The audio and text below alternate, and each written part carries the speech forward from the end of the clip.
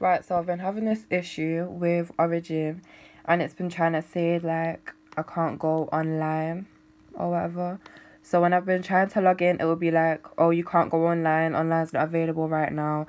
And it's been doing this for months. I deleted the game and downloaded it again and deleted it, and it's still not worked. But then I called EA and I found a way, and it's really a simple step. So basically you're gonna go to Apple at the corner, system preferences.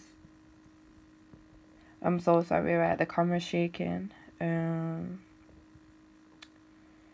Network. Then you're going to go to advanced. And then you're going to press proxies. And then socks proxy is going to be ticked. Just untick that. And then press OK. And then carry on pressing OK until it says OK. And then literally go into Origin again, but make sure Origin is shut off when you do that, and then literally go into Origin again and then type in all your information, and the game should work, because it worked for me, so it might work for you. But yeah, comment down below if it worked for you, and share this video for other people that are struggling as well.